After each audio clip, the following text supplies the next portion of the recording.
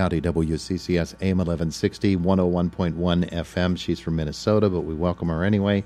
She's Diane Overman, the Indiana County Veterans Providers Group. Corey Shea with us from IUP, and the Veterans Resource Center there is the Military Resource Center is just tremendous. And good morning to both of you. Good morning. It's good to have you here with us today. What are we talking about with the vets today? Well, today I brought Dr. Shea from the IUP Military Veterans Resource Center. He's been part of our group since the beginning. Mm-hmm. He works with the veterans at IUP. We work with him to support them through our group and any events that go on. So he's here to talk a little bit about what they're doing over at IUP. I remember just a couple of years ago when the office was established and just getting off the ground, and now you're flying high, huh? Yeah, we are flying high. I mean, since I took over as director of the office, our enrollment for our military affiliated students has grown 77% since 2015. Yeah, we see those designations that come out all the time. IUP is a military-friendly school, is a school that the military services recognize as being a very valuable asset. So what makes IUP's military environment so encouraging?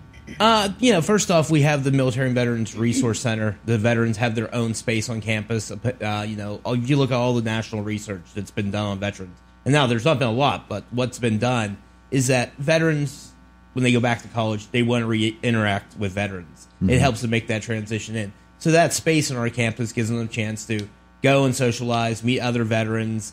My work study students, they're all veterans or all current military. And so it gives them the chance to interact, socialize. We have a veterans club on campus. They do a lot of community service projects. They're heavily involved with the sleepover at Walmart and all the other things that go on in the community. And, just the amount of services that IUP has poured into helping our veterans from the moment they get to college to the moment they graduate. It's been tremendous. I would guess that because of the world situation in the last 15 to 20 years, that the type of veteran coming through IUP now might be different, because most vets who come to IUP, or many, I should say, are going to have overseas experience, are going to have wartime experience, and that changes their dynamic, doesn't it? It does. It really does. I'm not sure what percentage of our veterans have seen overseas experience, but I know it's majority of them, and not just the people that graduated high school and went into the military, but we have a large number of National Guard Reserve members who are college students and who have been deployed during their college career and went overseas to Afghanistan, Iraq, or somewhere in the Middle East, and then have come back from that experience too. My favorite one was we had a nursing major, was a 29-year Navy vet, and he was everywhere: China, Hong Kong, Japan, the Philippines, all over the Polynesian islands, Africa, South America. Mm-hmm. Heck, he was even somewhere outside of Antarctica. Well, this looks like outside of Antarctica today. It's pretty. Stop that, Diane.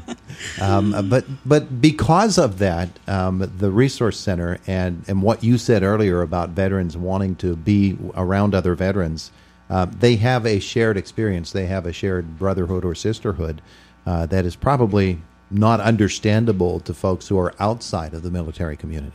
That's exactly right. They do. There's that bond that you have. I mean, when you're overseas, you're so relying on your battle buddies. You're so relying on the people in your unit to help you get through those times. And some of our veterans have had traumatic experiences overseas. They've seen things most people could not believe. But you have that bond with your fellow soldiers to help you get through that. So when you come back in college, veterans go through a sense of isolation when they first come back, because they no longer have that unit. They no longer have that chain of command there to support them. And that's one of the things our center tries to do, is give them that support, allow them to interact with other veterans, and then help them navigate the college bureaucracy as it is. There are other challenges, too, for veterans, I would assume, on campus as well. Classroom environment challenges, the whole university-community relationship, that is different because of what they've been through as well. It is different. And, one of their challenges that they face is we have a collection of memes up in our office, and one of them is from Billy Madison when he was sitting in the elementary school room, and it says, "How you feel when you finally use your GI Bill?" Because for a lot of them, that's how they feel, Mm-hmm. They may be 29, 30 years old, and they're sitting out in the room with 17, 18-year-old freshmen who just haven't had those experiences. Yeah. And then as one veteran said to me, he goes, and you hear them complain about the littlest things, like their lunch was cold. What's important to the average kid coming out of high school is entirely different from somebody who's been in a wartime theater. Exactly. And but our veterans at IUP, I think the overall climate of the campus has really made it easy for them. Okay, well, you don't say easy, but it's really helped them to adapt to that university environment. And I know a lot of our veterans have said they use their experiences and to try to step in the classroom and be leaders for the students. Like he goes, when they're group projects, I have one student say that whenever we have a group project, I always take the lead with it because they're more focused on what they want to do and everything, and they're not waiting until the last moment to get things done. They have an idea of command structure, too. Yes. And that probably is very helpful in those group educational settings, I would assume. Diane, what IUP does for veterans and in working with veterans reaches out into other parts of the Indiana County community, doesn't it? Absolutely. And I think that's one of the unique things about this group is anybody that serves veterans in terms of housing, education, employment, medical, when we come together and support each other on how we work individually as a group with veterans, it's really important that veteran gets their needs met. So, so many times I might come across somebody at the sleep out this weekend. Somebody from the group approached me about a widow who is seeking some help, whose husband had just passed away.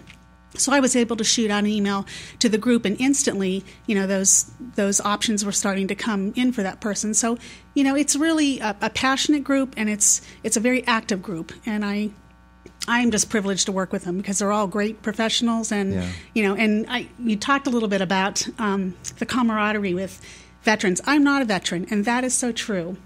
We have veterans that come to the table. We have people that are not veterans, and it's really a mixture of people, but it's really special to see how veterans help veterans. And Corey, I think what she makes a good point of saying is that in the IUP dynamic, you're talking about not only veterans coming from different wartime or military experiences, and they're coming from different geographical areas as well. They're here from Western PA. They might be from out of state. They might be coming to an area that is completely unfamiliar to them, and yet in the camaraderie and in the fellowship of other military veterans and active military, they have a little bit firmer foundation underneath them when they come to IUP. They do. And the other thing we're starting to see with our population is when they move into community housing in the area, they're actually living with other veterans or other people who currently serve in the military to again build that camaraderie and to build that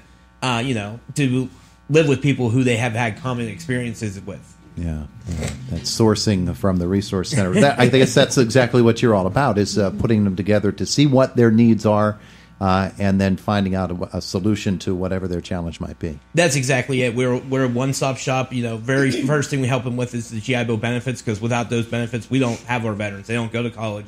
And then while they're there as students, whatever issues they may have, if they need tutoring help, if they need issues if they have health issues and they need to see a VA hospital, we get them in touch with. If we can't help them here at IUP, then I reach out to the Veterans Providers Group and say, hey, I got a veteran in need. This is what their need is. Maybe something like this veteran needs affordable daycare for their children while they go to class. So I reach out to the group and say, hey, anybody got any suggestions that I can pass on to this veteran? Yeah, wow, that works so well. And that is, when you organize a resource center, that's exactly what the mission is. It's to find out what the needs are and then reach around to everybody else who's a part of it and say, okay, what's the answer? And work together in that way. Very good. Hey, we're glad you came in the snow today. Well, thank you for having us. Diane just loves this. She's going to go out and make snow angels. Or it's maybe not. Pretty out there. Or I maybe love not. it. But we do thank you for coming in to visit with us here today. It is the voice of Indiana County, WCCS, AM 1160, 101.1 FM. That's Diane Overman and Corey Shea with us this morning. We visit with the Veterans Providers Group once a month.